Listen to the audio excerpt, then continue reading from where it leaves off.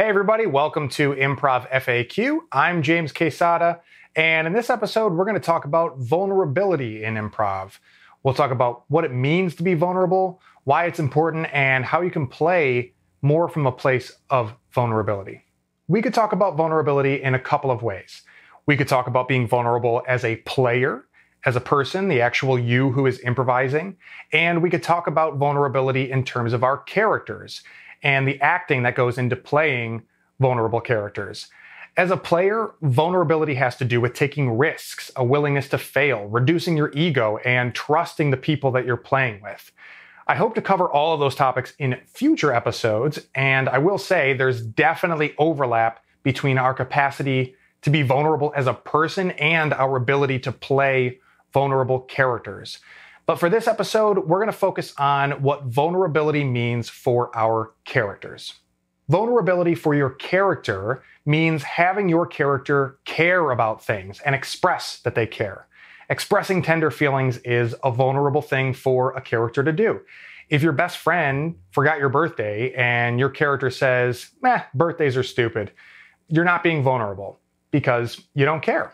But if your character says, yeah, so did everyone else, then you're having a vulnerable moment because your feelings are hurt. Or if you say, oh, that's so sweet, but please don't feel bad. You're there for me 24/7. That's worth 1,000 birthdays.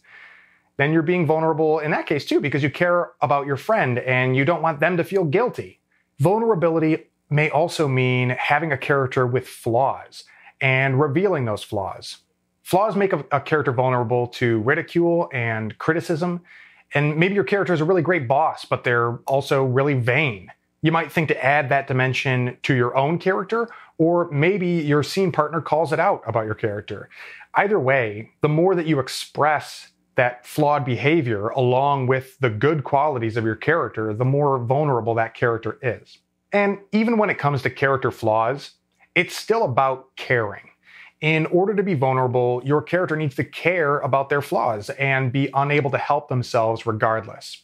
The boss character may deny the accusation of being vain, but they should still care if the team thinks of them that way.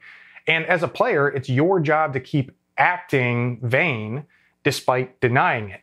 In fact, the more status that a character has, the more important it is to play their flaws and to play those flaws as unconscious habits out of the character's control. That way, the flaws are embarrassing and there's comedy in that. Again, especially for high status characters. As Krusty the Clown would say, free comedy tip, Slick. The pie gag's only funny when the saps got dignity. Like that guy.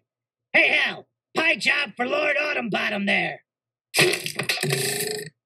Oh dear. The more dignity the character has, the more you should hit them with pie. Which brings us to our next question. Why is character vulnerability important in improv? Because vulnerability makes great comedy. Perfect characters and perfect people are annoying, and characters who don't care are boring. In improv, having vulnerabilities gives us something to play with. As characters, we can push each other's buttons, get under each other's skin, entice each other, and just get each other to react. Vulnerability also makes things three-dimensional. Having flaws and caring about things is what makes characters relatable. It humanizes them. It allows people to see themselves and people they know in the characters on stage. And the recognition of something familiar and human plays a major role in what makes us laugh. Now, it can be funny to not care. Maybe it's a game of, I don't care about the things that I should care about, and I care a whole lot about things that don't really matter. In that case, your character still cares. They just care about things that flip our expectations. But it's kind of a one-note game of, I don't give a crap about anything, which plays the same really no matter what. It just feels one-dimensional. And you're likely to get tired of playing that game if the audience and your team and your scene partners don't get tired of it first. And the same thing with flaws. Playing a character who is flawed but doesn't care might have its place too. An unapologetically flawed character might be a great antagonist or villain, depending on how evil you are. Obviously, those things are useful if you're playing narrative or a show with a story arc. It might also be useful in standalone scene work, just to contrast against the more relatable characters in the scene.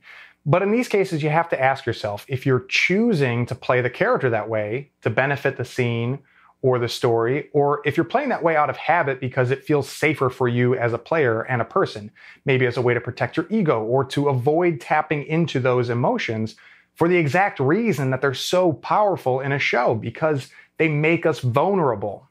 So, how can you get better at playing from a place of vulnerability?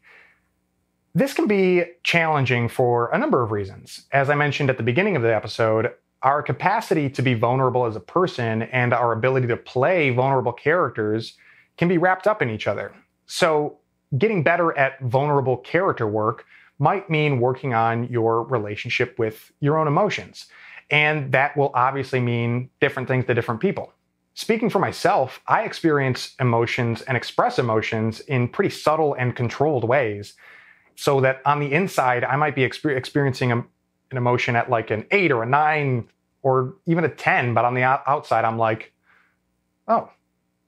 And, so for me, I have to work on dialing up the way that my characters express emotion, because it's just different than how I really do. And so learning to tap into that and harness it and be more expressive about it is something that I have to learn, and look for opportunities to really let my characters come apart and give up control. And your experience and journey with tapping into your own emotions is going to look different from person to person. It's going to be unique to you. That being said, these are some things you can aim at if vulnerability in your character work is the goal. Lead with emotion. You don't need to spend a ton of mental space deciding on the source of your character's vulnerability.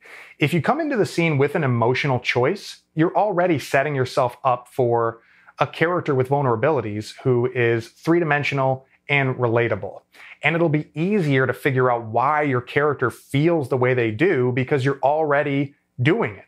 Keep the emotions positive and play them realistically.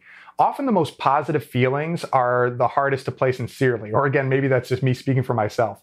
But playing characters who are hopeful and loving and grateful can be the most fun if played in earnest. If you play emotions too broad, it can feel either sarcastic or hollow.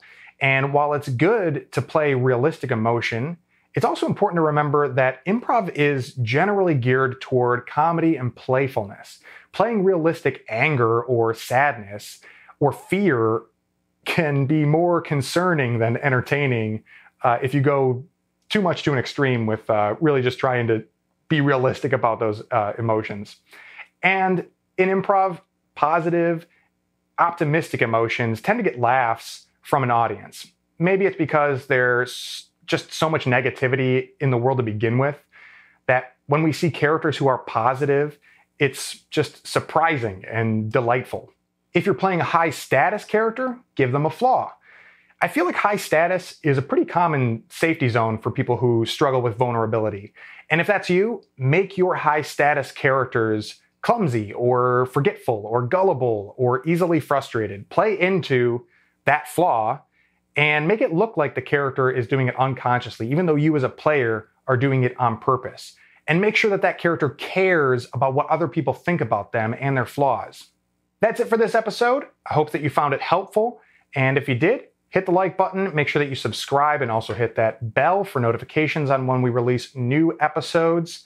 And you can also leave a comment on this video if you have follow-up questions about vulnerability, or if you want to suggest topics and questions for other episodes of Improv FAQ.